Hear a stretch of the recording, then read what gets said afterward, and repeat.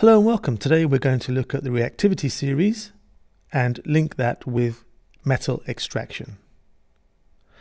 So let's start off with the reactivity series. We have a metal called potassium, and this is a very reactive metal.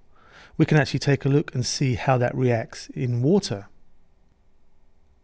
So here's a beaker of water. We put in some potassium and you can see straight away sparks fly and it catches fire. That's a very vigorous reaction.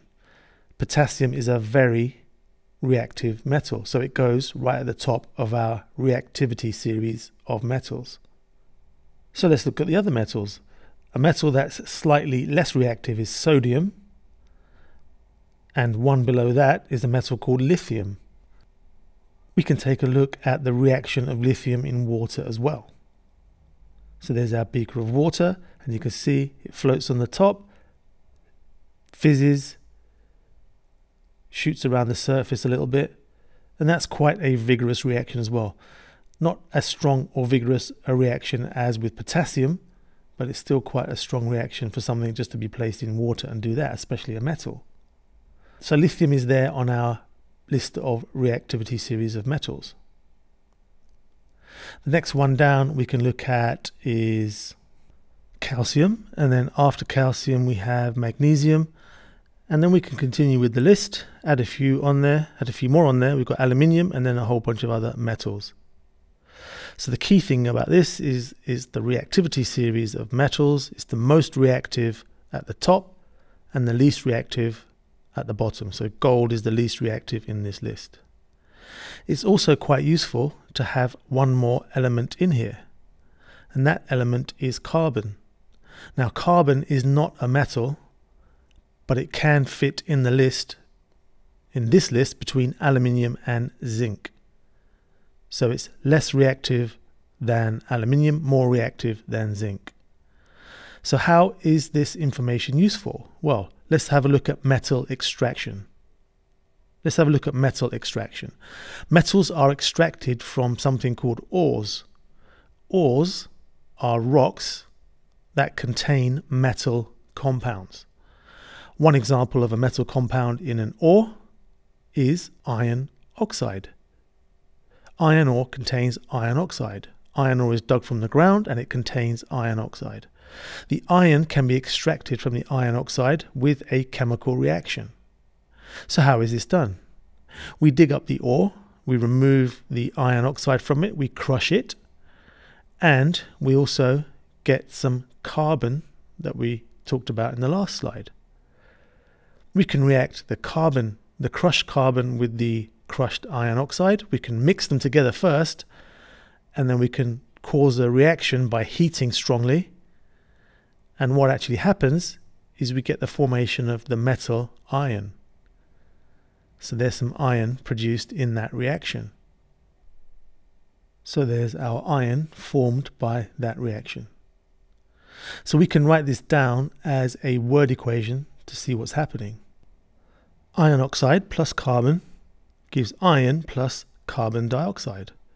This is how we extract the iron from iron oxide, by reacting it with carbon. So we can just have a quick look to see how that actually happens. We've got our iron oxide and our carbon, but because the carbon is more reactive than the iron, what it does is it takes the oxide away from the iron oxide and makes carbon dioxide. And the reason it does that is because it's more reactive than the iron, so it removes the oxygen from the iron. So this is how we have got our word equation for this reaction. Iron oxide plus carbon gives iron plus carbon dioxide. If we add our reactivity series back again, we can see that the metals that are below carbon in this list, these ones here, these metals can be extracted from their oxides by heating with carbon. So we can extract these metals from their oxides by heating with carbon because the carbon is more reactive than these metals. Let's take a look at another example, zinc oxide plus carbon. What's going to happen here? Well, if we look, there's carbon on our reactivity series and zinc is below it, so carbon is more reactive. That means the carbon will remove the oxide, the oxygen, from the zinc oxide. So we have zinc plus carbon dioxide. One more example, we can look at copper oxide plus carbon. And again, you can see the carbon is much more reactive than the copper. So we'll end up with copper, and also in this case, carbon dioxide. Copper plus carbon dioxide. What happens if we try to react something like aluminium oxide with carbon? Well, aluminium is above carbon in our reactivity series, so it's more reactive than the carbon. There's our aluminium above carbon. And so the carbon will not be able to remove the oxide, the oxygen, from aluminium oxide. So there is no reaction. One more example. We can take a look at magnesium oxide and carbon. And again, you can see the magnesium is above carbon in the reactivity series. So again, there's going to be no reaction because the magnesium is more reactive than carbon. We cannot extract magnesium from its oxide using this method. Those two metals, we have to use a different method to extract them. It's worth mentioning here also that if you look near the bottom of the reactivity series, we've got gold and silver. These don't need to be extracted from oxides because they are so unreactive that when you find them in nature, when you find them as the metal. No chemical reaction is required to extract them.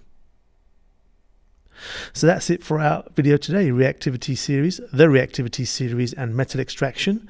Thanks for watching, and I'll see you soon.